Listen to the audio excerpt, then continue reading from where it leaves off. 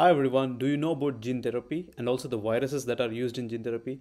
In this video, we will be speaking to Dr. Jonas Weinmann. He is a scientist at Novartis. He explained beautifully about gene therapy and also all the viruses that are used. I really enjoyed recording this video. I hope you will love it and let me know what you think. Cool. So, Jonas, thank you so much for joining. So, Dr. Jonas Weidmann is a principal scientist at Novartis, my friend from Heidelberg. He's the expert in gene therapy, especially with the adeno-assisted viruses.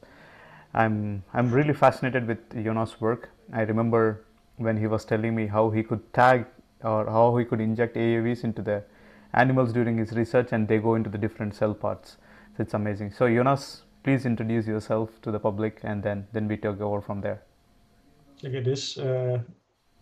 Thank you a lot for the invite. And yeah, as you said, I work a lot with viruses now. My past actually it comes from a different direction. I'm officially a trained biochemist. I studied in Würzburg University in Germany, like traditional biochemistry, so focusing heavily actually on the chemistry part, which I didn't like in the beginning very much. So I always was fascinated about actually the biology part, and this was the main reason why I started to go into this life science. I always wanted to understand how actually the cell is working, and with the biochemical background, I was able to follow up on these streams. And during my master thesis, I actually had the first contact then with yeah, therapeutic viruses. It was not an adeno-associated virus, in short AAV. It was actually during a master thesis a vaccinia virus, which was used for oncolytic therapies, so a so-called oncolytic vaccinia virus. This was already very, very fascinating and impressive to see that a virus, which is actually considered to be something evil for most of us, I guess, because normally we think viruses make us sick. But viruses can be also used to actually treat patients for yeah, relieving symptoms. And the vaccinia virus that I was using during my master thesis was used to treat solid tumors, and this was actually quite successfully performed, at least in mice. And my first contact to the fascinating world of viruses. I then came back to Germany. I did this master thesis in the US for 1 year at a small biotech company.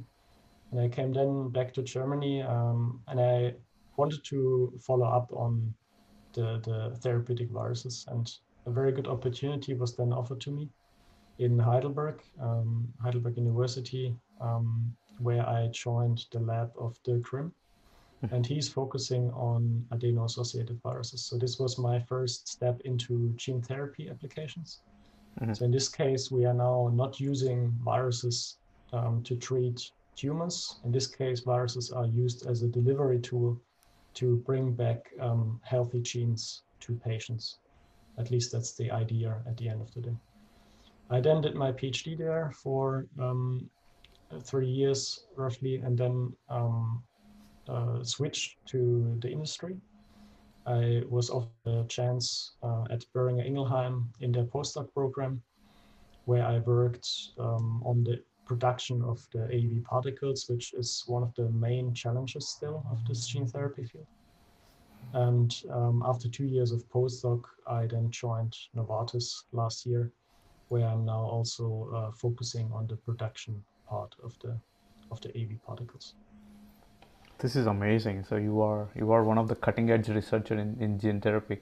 Maybe Jonas, there are multiple questions that I can pick, but can you explain a little bit about what exactly is gene therapy? Sure. So gene therapy is a new way of actually a treatment. So normally, what what people are using as a drug is normally a small molecule. So it's a small chemical compound that is used to inhibit some processes in the body. This would be option number one. Then you have another option, which would be a biotherapeutical drug. So this is an antibody where the antibody is binding to cell surfaces and also inhibiting certain pathways. And now we have a new modality since a few years, which is gene therapy. And gene therapy follows another principle actually. So for the first time, doesn't treat the symptoms of a disease anymore. It tries to treat the cause of a disease. So Okay. we have a lot of patients out there, unfortunately, that suffer from genetic diseases. Mm-hmm. So since birth, they have a genetic defect, which then comes out over the years and yeah, results in a certain disease. And the ideal treatment, obviously, would be to tackle the disease at its origin. And this is basically the faulty gene or mutated gene or missing gene. And with Mm-hmm. gene therapy, you have now, for the first time, a real chance at replacing this faulty gene by a healthy gene copy. So this would mean if this works, the patient is not required to take any drugs to uh, weaken the symptoms. The patient would be ultimately treated for good. Oh wow, this is like a magic genie, you know. You go with the problem, you just with a magic wand you say like, It it's sounds, done. of course, very easy. Yeah. If you think about it, at first glance, it seems to be very easy. But if you Mm-hmm. go into the details, like most of the things Mm-hmm. in biology, then it becomes very, very difficult. Mm-hmm. And there are still a lot of challenges with Mm-hmm. gene therapy. Example, like, could you elaborate a bit about the challenges? Yes, there are a few actually. Mm-hmm. So gene therapy, I think, is still suffering from efficiency Mm-hmm. issues. Mm-hmm. So you have to imagine that a human body is obviously a very complex cluster of cells, right? Mm-hmm. And you have to somehow use a delivery tool which is potent at reaching the target tissue. So let's, for instance, take a disease like hemophilia. It's a Mm-hmm. disease where a certain factor of blood clotting is Mm-hmm. missing in Mm-hmm. the patients. And this could be treated if you bring back this gene to the liver tissue. Okay. And this is like, yeah, a very well-studied disease for gene therapy applications. Mm-hmm. But the first hurdle is that you have to reach the liver somehow. Mm. And liver is actually a target which can be still reached fairly easily, I would Mm-hmm. say, Mm-hmm. because AAVs go naturally to the liver.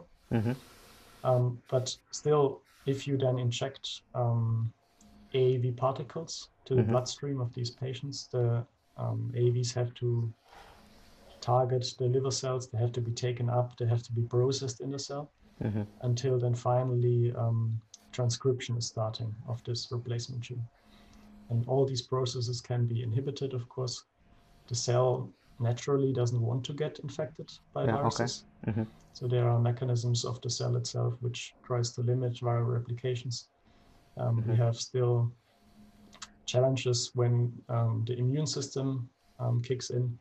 Okay. Obviously, viruses, as you know, are normally connected with some disease, and Mm-hmm. Mm-hmm. the immune system tries to clear the viruses. Yeah. Oh. These are like the foreign. So that means these are the three things. There is an entry barrier, like where the cell has to go. Like there are multiple places if you inject in the blood. It can go. It basically can go everywhere in the body. So now, for example, the case what you said, hemophilia, we need to target liver. So we need a targeting virus that goes to the liver. And the second one is whether the cell will uptake it or not, because there should be a process. And the third one is the immune system kicks in and kick it off, right? Kick the cells, kick this virus off because it's foreign, it's invading. And Yes. yeah, wow, very good. So so this is basically the definition of gene therapy. Like, what are the methods people use, Jonas, in gene therapy? But there are a few methods out there. Okay. There are viral-based approaches. So this Mm-hmm. would be an AAV, for example, but also people use other viruses. For example, Okay. adenovirus was used Mm-hmm. a lot in the 90s.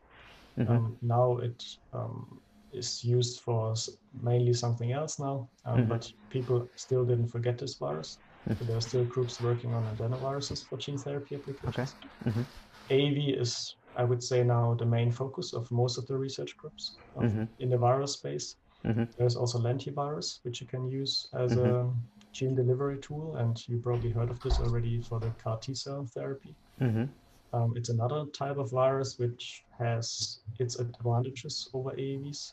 Mm-hmm. And there are also non-viral based Mm-hmm. applications where especially the liver can also be reached by infusions of Oh, okay. like genetic elements. Mm-hmm. It's still taken up then by the liver tissue. Like liposomes, maybe, right? Exactly. Yeah, okay. So liposomes. I mean, yeah, in my PhD, I also use a little bit of AAVs and lentiviruses. So the beauty of AAVs is that there are multiple types of it, right? The serotypes. Maybe can you explain a little bit of what is adenovirus and then go to adeno-assisted virus?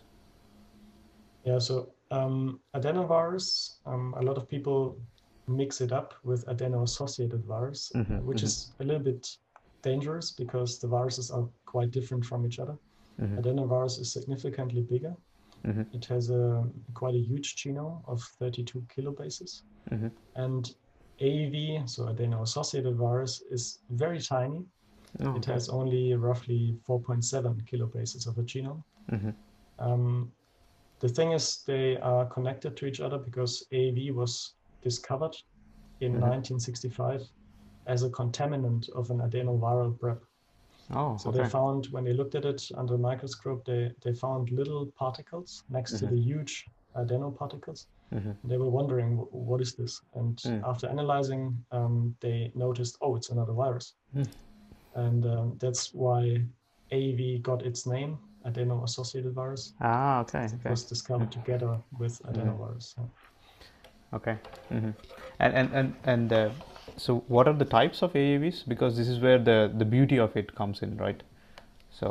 Mm-hmm, Yeah, like most of the viruses, it comes in different flavors. mm-hmm, There are different strains out there, and mm-hmm, there's one very renowned lab, the lab of Jim Wilson.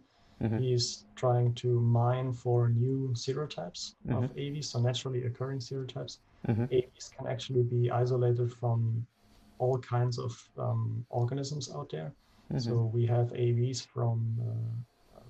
from pork, we have AV from humans, from apes, from cows. Oh, So okay, it's quite remarkable. AVs can be found almost everywhere. okay. And the difference is that these viruses are having another composition of their capsid, Mm-hmm, and the capsid information is of course also stored in the genome. mm-hmm, And maybe I should explain first how an AV is built up. So mm-hmm, actually, mm-hmm, the virus is very, very simple in mm-hmm, comparison to other viruses, at least. mm-hmm, mm-hmm. So, and this is the main reason is that the genome is very small, so the virus cannot really have functions that other viruses have. Okay. AAV is tiny and has only a genome and a capsid, which makes it for molecular biologists quite interesting because we can modify it without changing a lot about the virus itself or messing up some systems that the virus uses. And AAV is actually dependent on a helper virus. Mm-hmm. That's also the reason why it was found together with an adenovirus, because adenovirus is one of the helper viruses of AAV. That's why AAV also belongs to the Dependoviridae family in the virus space. So it cannot replicate without the co-infection of a helper virus, Mm-hmm. which is very interesting because it makes it then a prime tool for gene therapy applications. So you have the double safety of needing a helper virus, which you don't have for gene therapy. And these viruses are also gutless. So you basically keep only a minimal sequence Mm-hmm. that is required for the packaging of the genome. So they anyway lose already their replication competence.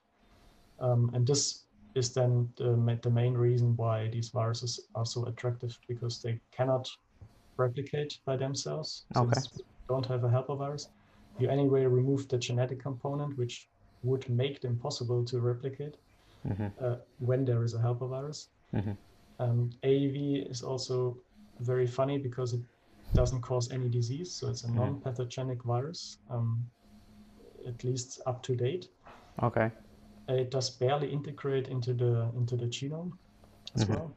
Mm-hmm. It happens. There has been now a lot of studies from many research labs across the globe, but it's still considered to be a very, very safe virus in comparison to other Oh, viruses. so what happens if it gets integrated? Then it starts to express its own protein, or maybe damages the internal genes, right? Yeah, AAV is in this case also very special because in its natural life cycle, it integrates into a very specific location. It's Okay. called the AAVS1 locus, Mm. and it always goes into this location because a specific protein from AAV itself Mm.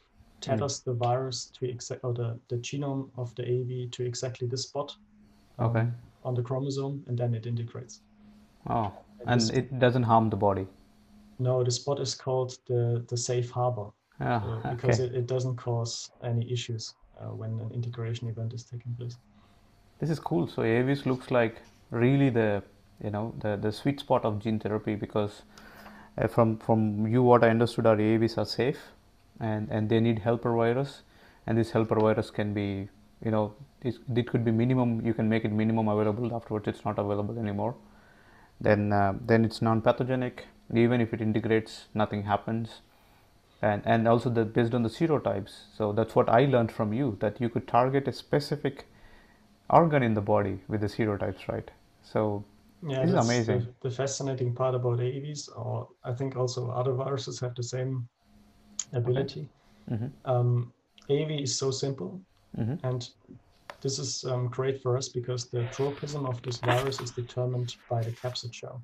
So just to maybe explain the audience the word tropism, when you inject an AAV into a system, so let's say we inject it into a mouse, it normally transduces then certain tissues. So basically, it goes into defined cells, and this depends almost exclusively on the AAV capsid, which is very, very interesting Mm-hmm. because we can modify these capsids. And this is now another technology that was heavily followed up in the last years, especially. It's the so-called AAV capsid engineering, where you modify the capsid shell to basically change the tropism of these natural serotypes. So the natural serotypes that you fish out of different organisms, they have itself already themselves already different tropisms. So Mm-hmm. there are most of them go to the liver if you inject them into mice, but there is, for example, one which goes into lung tissue, Mm. another one which goes more into muscular tissue. But the natural serotypes, they are more limited since they primarily go to the liver tissue. So what a lot of groups now across the globe have done is to modify the capsids Mm-hmm. in a way that they can discover completely novel tropism patterns of these AAVs. And this makes it very attractive because you might be now in a situation where you can reach a target tissue that a natural AAV would never be able to reach. Mm. So this is genetic engineering, right? So you basically modify. Yeah. Mm-hmm. Exactly. You change the genetic component which encodes the capsid proteins. There are Mm-hmm. three capsid proteins, VP1, VP2, and VP3, Mm-hmm. that form the capsid shell. And if you modify this cap coding region, then you are able to modify the capsid as well. The way how you are explaining, it's like a beautiful science. Whenever students or somebody, it's actually like looking at Hollywood movies. Where you see Jurassic Park or something, where where you take the DNA out of the mosquito and then create a dinosaur out of it. So I mean I think it really depends on what kind of teachers we get in our, in our academia, or in even our school or colleges, how much beautifully they can explain the subject. So now I really love the way how you explain, because you are in the field and you know the beauty of the science. I really love it. I mean, I wish I knew this when I was doing my PhD. I was just using AAVs and lentiviruses as the tools, but I never really tried to modify them or go in depth of them. Wow. So maybe, Jonas, you are talking more in the research side of mouse, right, or the mice. What about in humans? So what have been already used in gene therapy? Maybe can you elaborate a bit more on it? Yeah, AAVs have been used already for human treatment, and actually there is already very few drugs already on the market. The most famous one is arguably the Zolgensma drug from formerly Avexis, now it's belonging to Novartis. It's a gene therapy drug that treats SMA patients. And there is also What is SMA? spinal muscular atrophy. Ah, okay. Okay, And this it's a is one very of the severe, most expensive one, right? yes, it's a very severe disease Yeah. where the patients have limited life expectancy. So Mm-hmm. they unfortunately die very early on.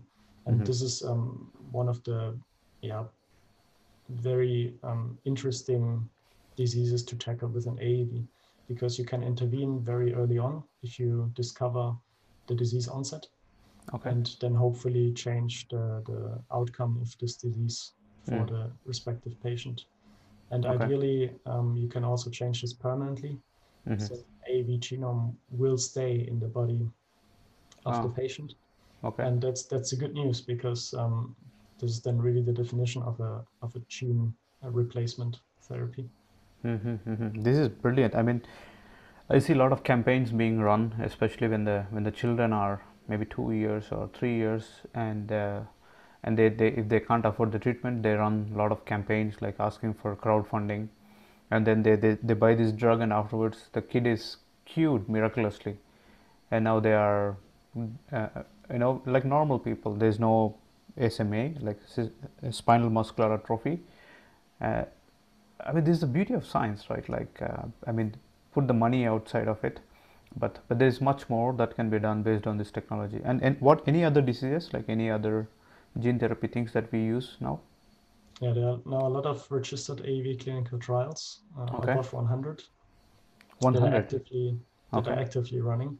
Mm-hmm. And actually, they started with this already a long time ago. So over Oh, 20 years ago, they started already with AAVs. They were okay. initially gene therapy. The whole gene therapy field was maybe more focused on adenovirus in the Mm-hmm. very beginning, Mm-hmm. but adenovirus is thought to be more immunogenic in comparison to AAVs. Oh, okay. And this is one of the key challenges of the gene therapy, because you have to somehow make the immune system understand that this is now something good for you Mm-hmm. and not something that you want to clear. Mm-hmm. And most of the um, efforts in the clinical space are now focusing on basically trying to figure out how we can better understand the interaction of the immune system and the AAV particle to make these therapies more efficient at the end of the day. Okay. I mean, this is also something very interesting. It's all about tools, right? What kind of toolkit we have.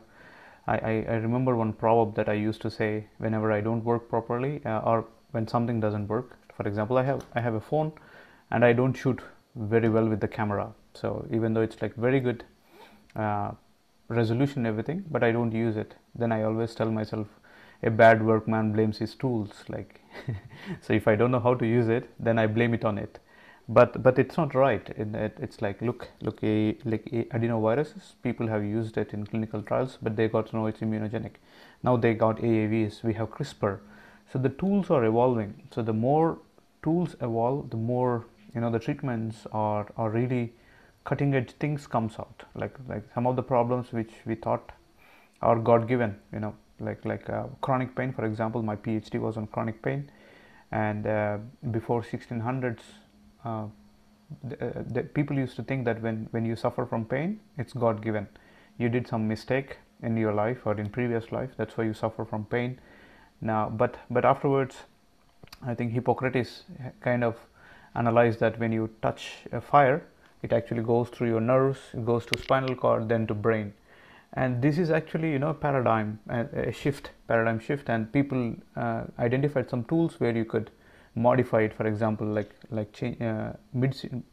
deep brain stimulation, where you could reduce your pain, or otherwise design some drugs for that. All whole pain therapy is basically modulating this mechanism, and there's continuous rush to make new tools.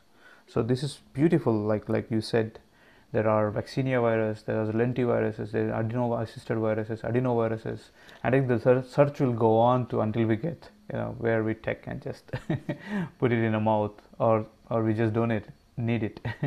Yeah, and I see this the evolution over the last years. So I was fortunate enough to start in this field in 2015, Mm-hmm. But even since 2015, I think the speed increased tremendously. Okay. So as you said, suddenly, CRISPR is also a technology which is not amongst us since a lot of years, right? Yeah. Yeah. I think the first publication was 2012, if I remember correctly, like Yeah. the first application in human tissues Mm-hmm. or human cells. So it's unbelievable how fast the wheel is spinning. And Yeah. the same goes for AAVs, even though we have AAVs amongst us in a research space since over 50 years. The Okay. discovery was Mm-hmm. 1965. Mm-hmm.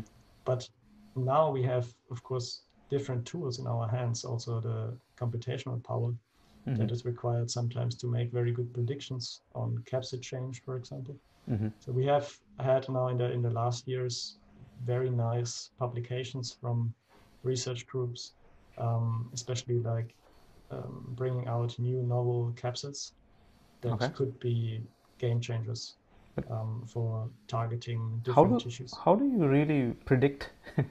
So is it like tropism? Tropism is really, it depends on like this lipid membrane that we have on our cells, and then you kind of do computation analysis, like which can go. It's like a magnet, like a lock and key that goes right. Yeah, there are many possibilities how to Mm-hmm. do this. And I would say the two major groups is the rational capsid engineering, and the other one is the, let's call it, directed evolution approach. Okay. So many groups focus now on the directed evolution approach, which basically means you generate libraries of Mm-hmm. millions of capsids, and then you Mm-hmm. let them compete against each other in Oh, a respective screening tissue. So they then, for example, that's what you did in your PhD, right? I did something similar, but not Yeah. exactly this. Okay. Okay. But they are then compared in a mouse, for example, Mm-hmm. and at the end, the best wins. So the fittest survives. It's basically like Darwin, Mm-hmm. Mm-hmm. um, which makes it, of course, very interesting for high throughput because you can screen millions at the same time.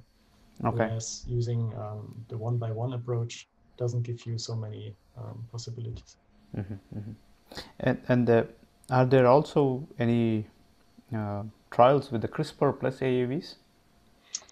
CRISPR and AAV is a very attractive combination as well, yes, Mm-hmm. because AAVs can be targeted to specific tissues. And with CRISPR, ideally, you want to make a cut specifically in the tissue that is of interest to you. Okay. So the combination is also very interesting for the field. Mm. A lot of groups are using AAVs as a tool in comparison with CRISPR. Okay, great. So Jonas, now let's switch a bit gears to the target audience. So my target audience, whom I'm thinking that this podcast should be made or is being made, is the students, life science students who are making career in life sciences, like whether to pursue PhD, to be in academia, or even after bachelor's or master's, just stop life sciences and go into maybe software industry, because that is kind of hot right now, like data sciences or coding and everything. So but my main intention is them for them to teach them the beauty of science. There's good career as well in science, especially in biotechnology, even digital health or any other digital application. Oh, is that your It's cat? my cat. Apologies. Hello, no problem. Yeah. So, what do you recommend for students or even researchers, like how to be, updated with this thing and get the best out of it?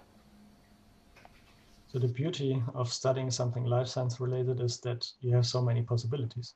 Mm-hmm. At the end of the day, yes, I'm now still in science and Mm-hmm. I'm happy about this, Mm-hmm. but there are so many other possibilities with a life science study. So you Mm-hmm. can go to quality control, you can go to sales, you can go to teaching. Uh, there are really a lot of possibilities out there. What I would recommend is to be very open-minded Mm-hmm. already during the studies. I mean, book the different courses. University is here really a very good platform to learn many different things, not only about biology, but I mean, you can learn something about manufacturing, for example, or languages, also very important. If you have the chance, feel free to apply for maybe an internship at a company. This is also a completely different work life. It's maybe more controlled daily work, and this gives you then the power to decide at the end of the day, what do I actually want to do? Okay. Because it's very difficult for a young person. When I remember now, when I was 18 or 19, I decided to study biochemistry. But did I really know what biochemistry was all about? Yeah. No, of course not, but right? now when you talk to younger self of Jonas, like let's say bachelor student, what would you recommend, especially in the field of gene therapy? Would you recommend him to pursue career in this field? Absolutely. I think Okay. it's super fascinating. Every day I go to work, I'm motivated, I'm happy. I love what I'm doing. I think the fascinating part is that it's not as standardized as maybe other fields out there. So there's still a lot to discover, which is awesome for curious persons. And it's now for the first time also a field where you can really tackle the disease by its roots. So you can really change this forever. You can make a diseased person to a healthy person. And this is fascinating. This is really unbelievable. And Yeah. we are here at the very beginning. So yes, Oh. you can argue, hey, we know this virus since 50 years already, which is true. But the tools that we acquired now over the last decade, maybe, I think, put us all into a prime position to further develop these therapies and make them more refined, which at the end of the day is benefiting the patients tremendously. Yeah. And for the young students, I mean, if gene therapy is really something that is of interest, then, I mean, look for possibilities to do a practical course or something like this, or an internship in groups where gene therapy is researched on. When I was studying, there was not so much in the studies about gene therapy, if at all, if I remember correctly. It was more focused on, like classical biology, chemistry, and so on. This could have changed. I don't know. I'm not studying anymore. But my advice is to be open-minded, do some internships. Okay. Don't mind so much about the wasted time. So, I heard this already a lot, that, yeah, but it's half a year, or they want to have me for half a year. I don't know if I want to do this, because then my bachelor will be delayed by half a year. My advice is, don't care. Okay. Half a year, it's great. It's a very good opportunity to learn something new. And if your bachelor took half a year longer or 1 year longer, it doesn't matter, really. What matters more is that you gained more experience. You are way more open-minded. You saw the different facets of science, and they are beautiful. And Cool. be open to them. This is my advice.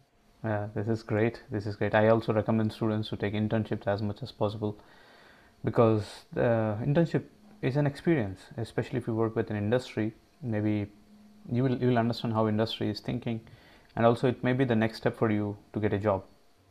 Exactly, Sometimes. that's the other part of an internship. You get to know the people. It's very important for the personal development that you learn how to work in a team, because at the end of the day, science is a team effort. You cannot achieve anything alone. Or you can, but it takes you very long time.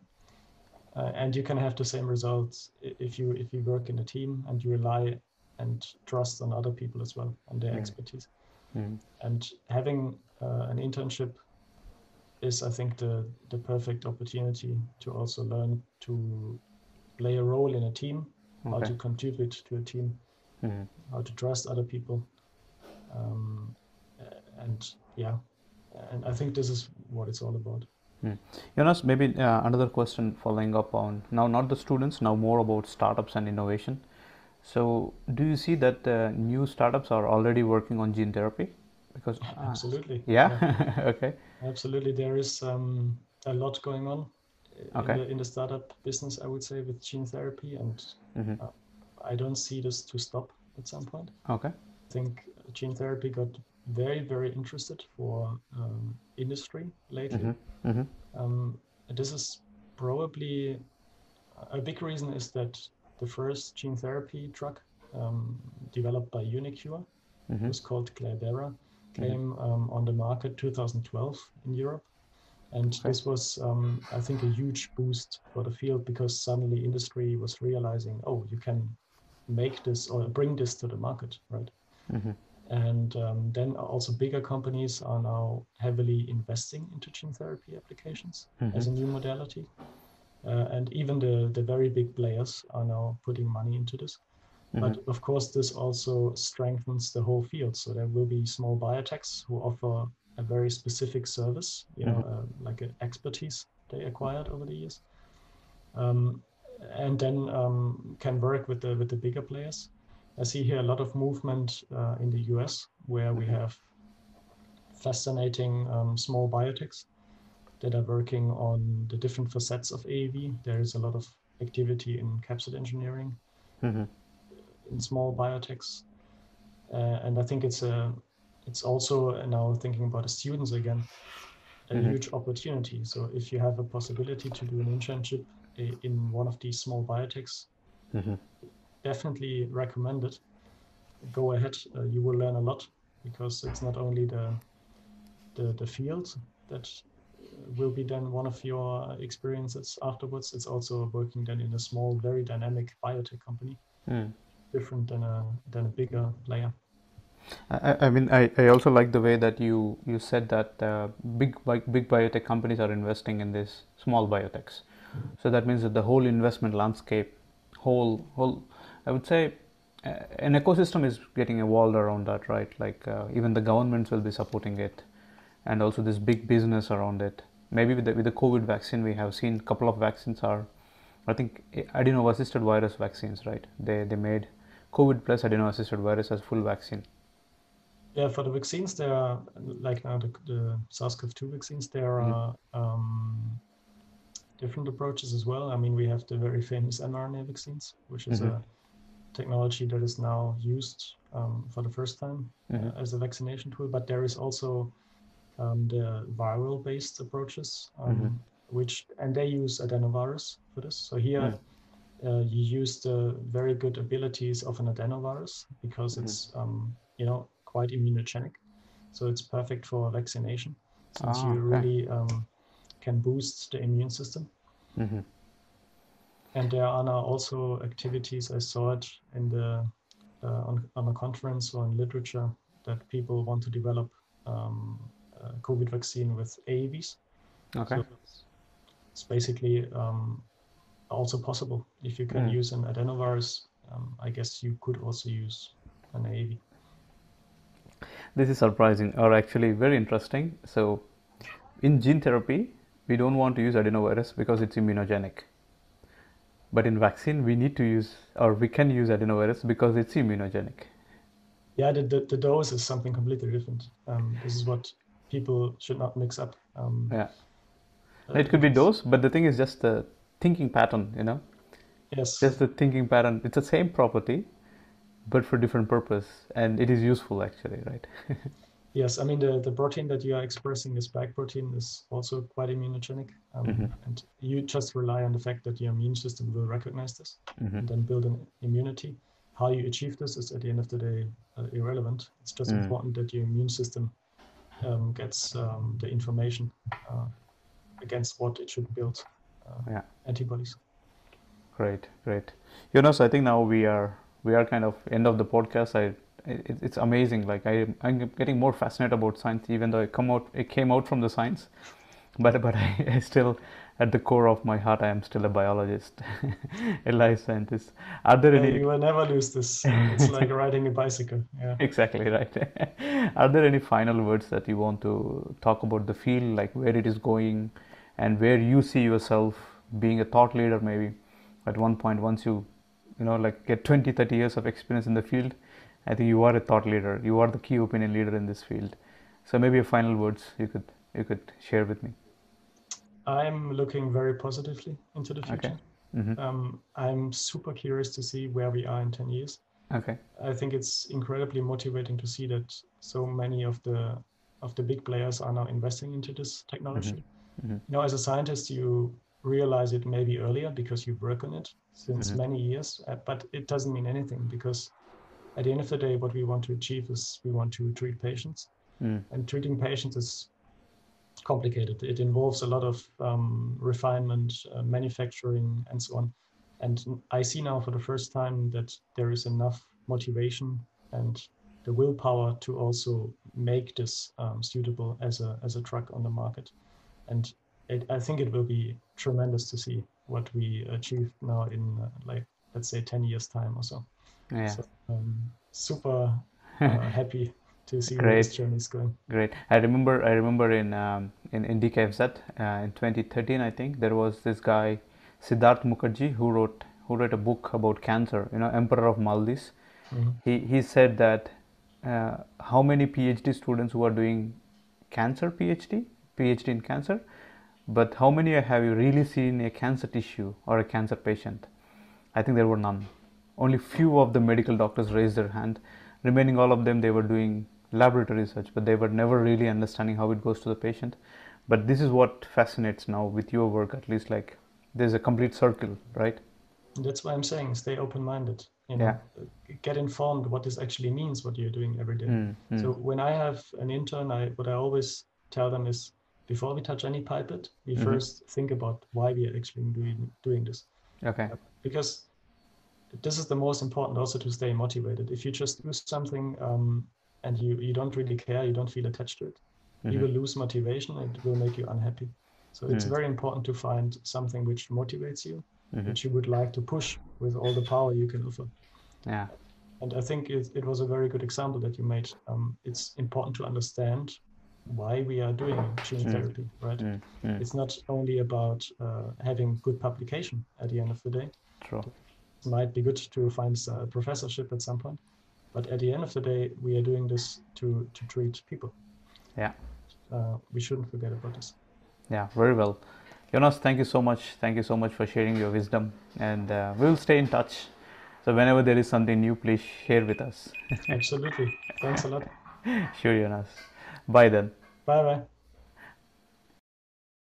Hi everyone, I hope you enjoyed the video and learned a lot about gene therapy. If there are any questions or comments, please do not hesitate to reach out to me. Thanks, bye bye.